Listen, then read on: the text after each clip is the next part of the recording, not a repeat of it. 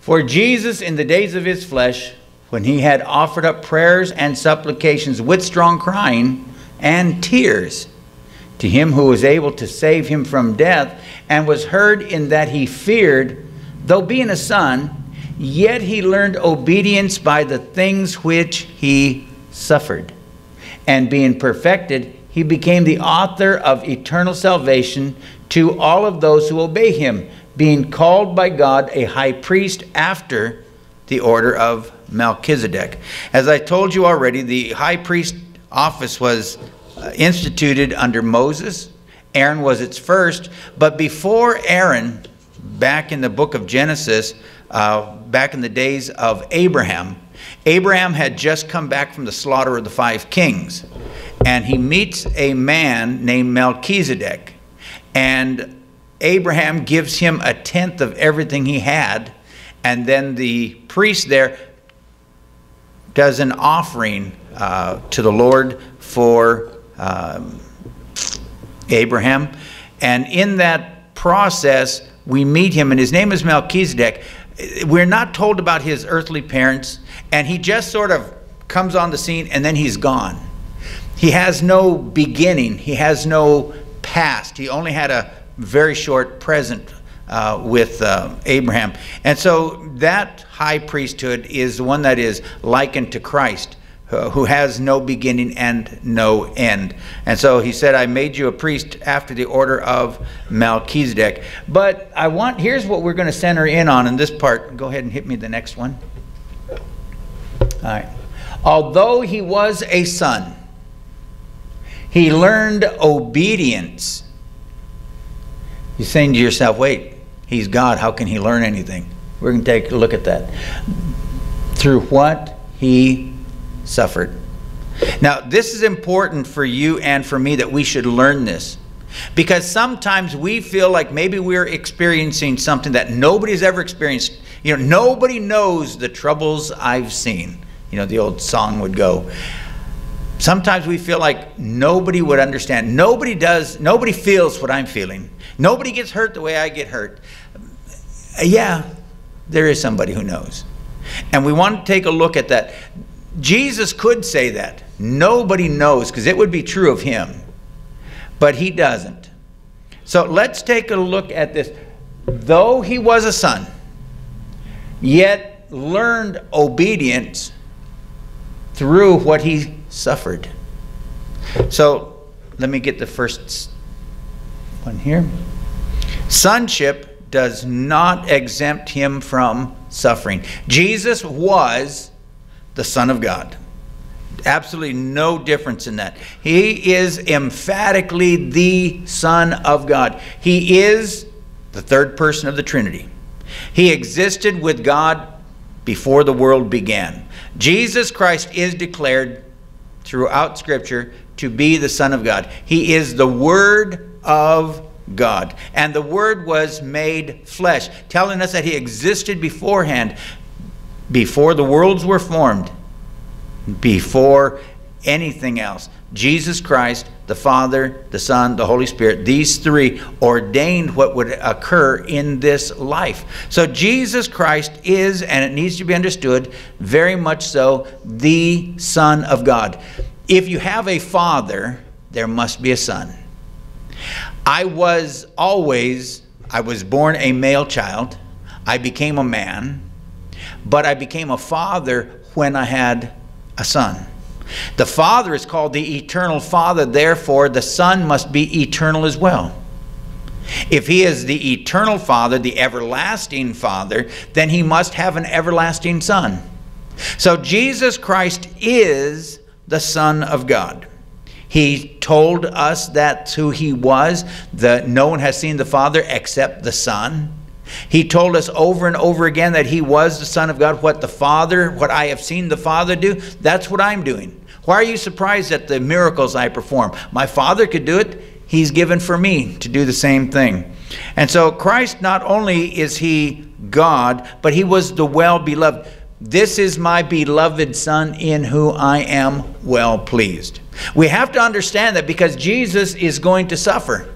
And yet we have to understand who he was. He was the Son of God. He is the well-pleasing one. I have always done what my Father has asked me. The Father would say, this is my beloved Son, hear him. And so over and over again we come across these things. Christ was a Son whom God intended to honor above all else.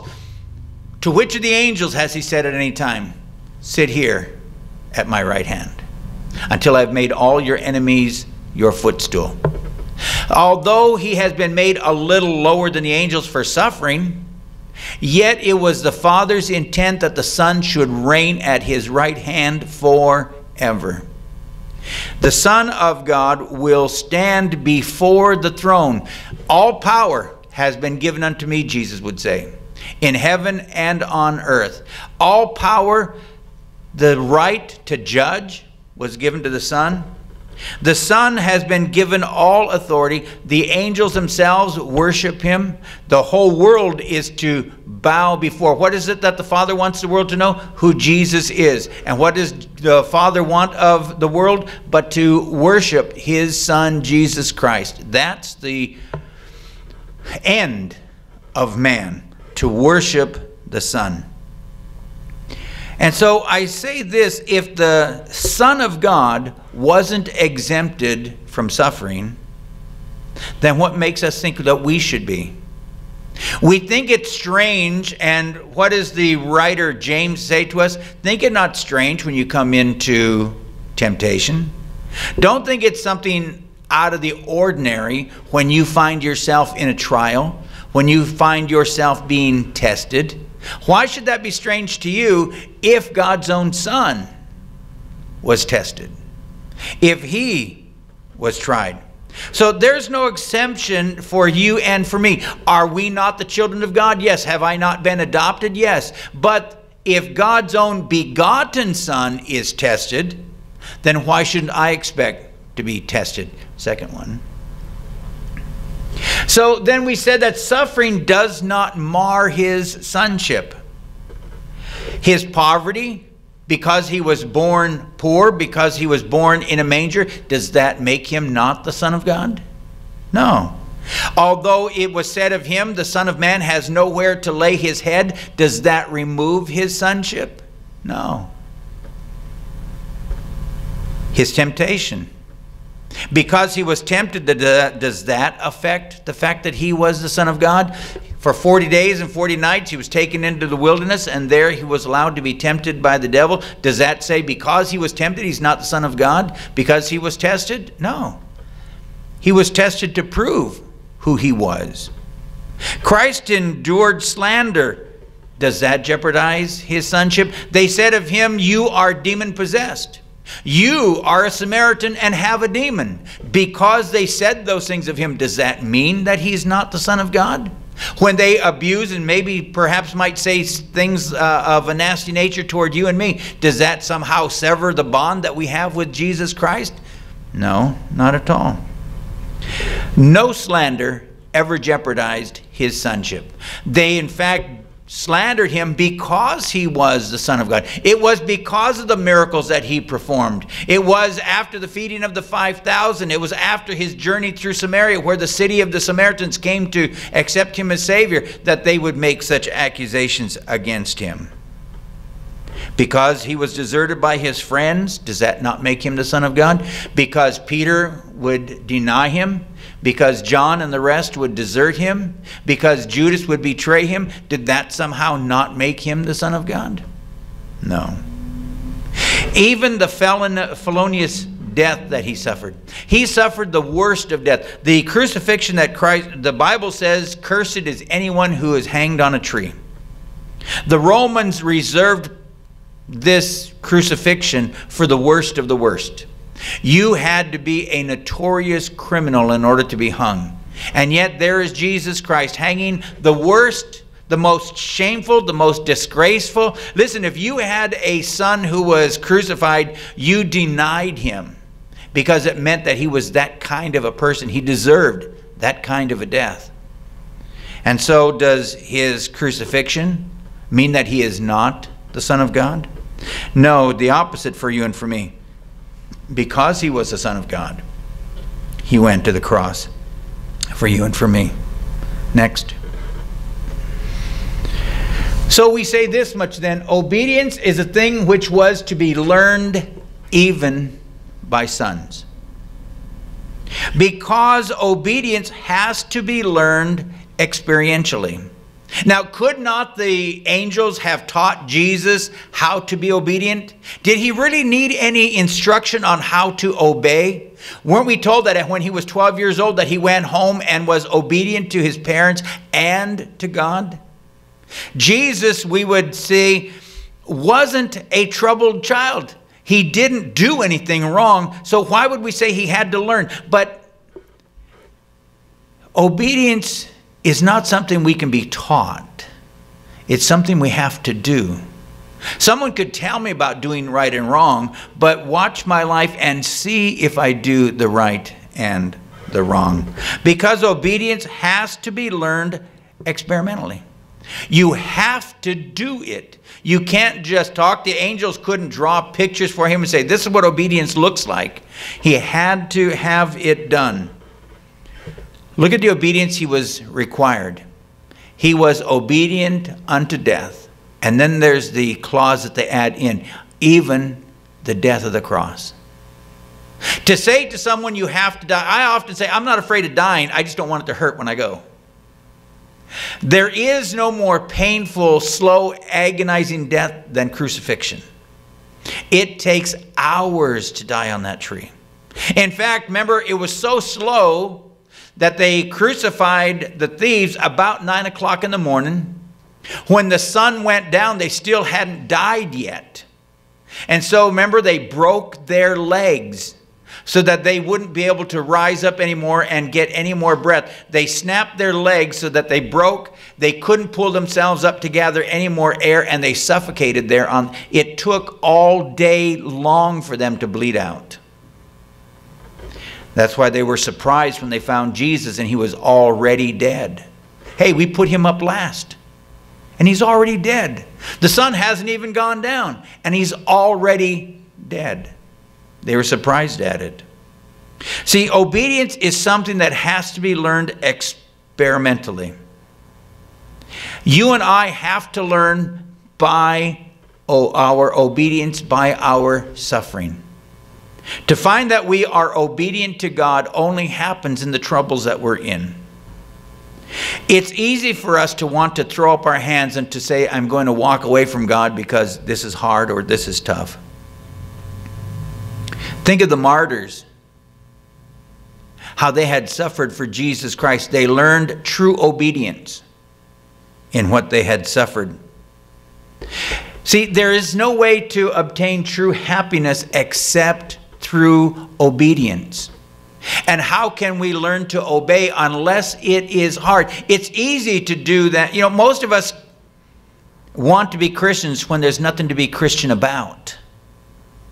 When Christianity doesn't cost us anything, it's easy to say, I'm a Christian.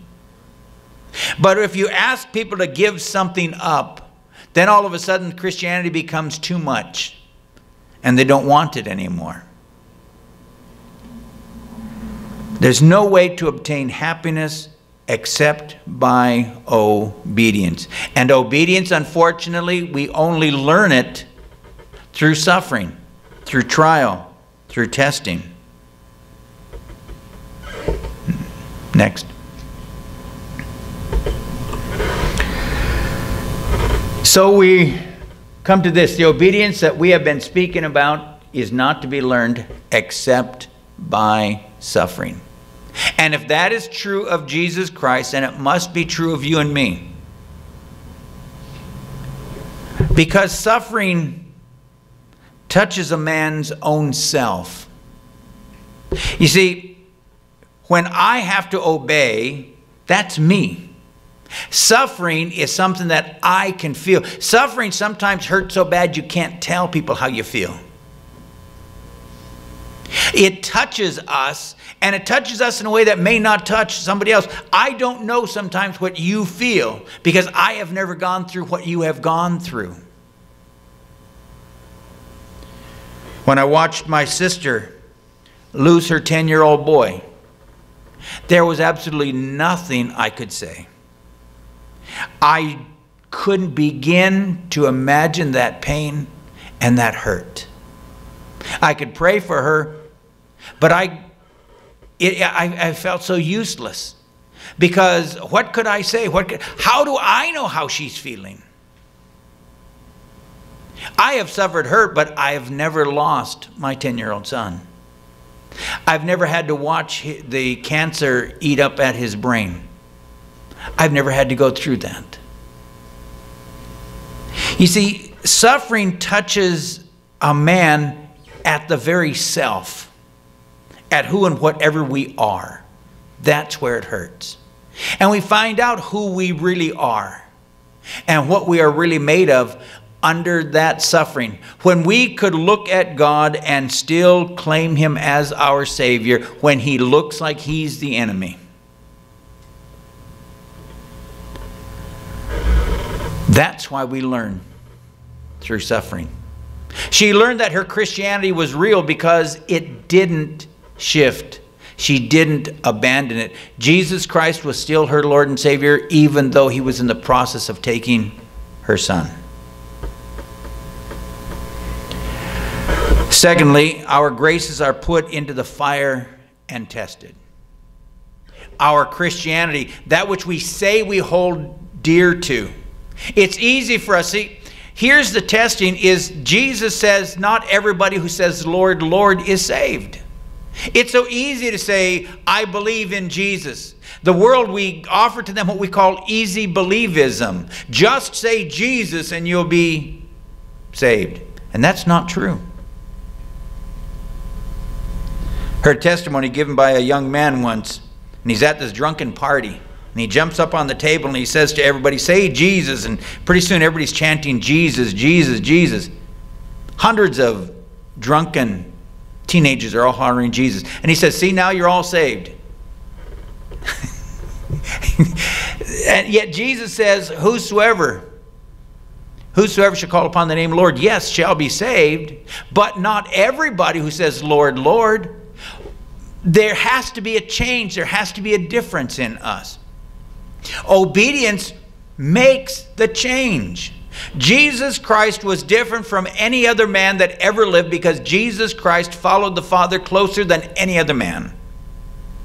Jesus Christ and Christ alone was the sinless one, and He was sinless in obedience to His Father. You and I, although we try to obey, we're not sinless because we're not really all that good at following the Father. But we at least are making the attempt. We look at our lives and we say, I want to be more like Jesus. And He says, are you sure? I say, oh yeah, Lord, I want to be like you. And then the next thing you know, I find myself in some testing and some trial. He said, hey, I am full of grace. You want to be like me? You have to be a little kinder. You want to be like me? You have to be a little more patient. You want to be like me? You have to be a little more compassionate. All of these are things that aren't me by nature. So He had to work on each and every one of those things that I might become that. The last moment, and I want you to hear this, the last moment before our death will teach us something concerning obedience, which we have not learned the rest of our lives. As we begin that passage into the valley of the shadow of death, we're going to find out the reality of our own Christianity. And it will seem scary going through that valley if you are not sure, if you have not learned yet obedience. That might be a scary place. If you haven't learned yet to trust Jesus Christ on this fair and glorious day, how are you going to feel trusting Him on the day when you feel your breath leaving your body? And suddenly you can't clutch back on, you can't pull back to this old earth. You are sinking and sinking, and you will see this life fading away. And you will see this light growing dimmer and dimmer. What do you grab onto then? See, in those moments of death, when there's nothing to hold on to, because life itself is leaving the body, and there's no more strength or energy, we are going to find out what we learned in life. And if all you have experienced and all that you have learned is this life, then your education ceases. If you have learned Jesus Christ, and if you have learned that He loves you, and if you have learned the Father's love, if you have learned that God so loved the world that He gave His only begotten Son, that whosoever believeth in Him should not perish but have everlasting life, then as this world begins to fade to us, the new world begins to come into focus. And we exchange this dim light for the bright and glorious light of everlasting life. Jesus' human life was not a script that He passively followed. It was a life that He freely chose. In John chapter 10, verse 17, we read these words, "Therefore my Father loves me, because I laid down my life, so that I might take it again. No one takes it from me, but I lay it down from myself. I have authority to lay it down, and I have authority to take it up again. I have received this commandment from my Father." What commandment? The commandment to lay down my life. If the Father had the right to ask His Son to go to the tree, then what rights does the Father have over our life? What right does He have to ask, and what is He allowed to ask of us? Everything and anything. Not my will, but yours be done. That's what Jesus said. Our life is to be learned through the difficulty that we pass through, to learn to say to the Father, not my will, but yours be done. You have given me this life that I might lay it down. Now granted, I can't take it up again, but I know who can. And Jesus promised that if I have placed my faith in Him, that even though I should die, yet I will live. That's why death is not a scary place for me. You see, the life of Jesus was a continual process of making the will of the Father His own. Our life should have been, at least for me, the last 63. I'm 63, so I got saved roughly when I was just a kid. So okay, 43. We'll go at 43. Now it's more than that. 45, 47, something like that years, I've been a Christian. And the hope is that in those 40 some odd years that I have been trying to become what the Father wants me to be. Did not the Father lay out a plan for my life, and did He not lay out a plan for yours? Is it not my responsibility to find my plan for my life? Was not it the responsibility of Jesus to find out what the Father wanted Him to do? And wasn't the Father willing to tell Jesus what it was? This is the Father's will, that I should lay down my life. If the Father told the Son His will, hasn't He laid it in our hearts as well, what we're supposed to do?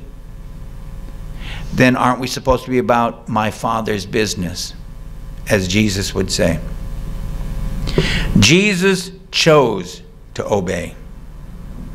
Even though obedience led Him to the death of the cross, He chose to obey. And that's the thing. You and I have a choice that we make every day. I get up in the morning, I could choose to obey the Father, or I could choose to obey myself. Because Jesus obeyed perfectly, even under the greatest of trials, He can help you and me to obey. No matter how difficult obedience may seem to be, we can still do it. I can obey. You can obey. We could choose to bring honor and glory to the Father. We can choose to glorify His Son, or we could choose to use this life any way we want and pay the ultimate price for it. Yes, there may be pain in our growth process, But in the pain, there is great glory. Maybe not for us, but there is glory for the Father. We all glorify the Father through Jesus Christ. Those are our songs that we sing. And we glorify the Father through the Son because of the suffering he went through. Christianity is based on how we suffer. If the Son suffered, then maybe I have to ask myself, listen, if I haven't suffered in this life, maybe am I really a son? If he called his Son to suffer, why am I not suffering? Am I not a son too? So don't be surprised, as James says, when we find troubles and trials in this life. Think it not strange. The Son didn't. And if we are his sons and daughters, we shouldn't either.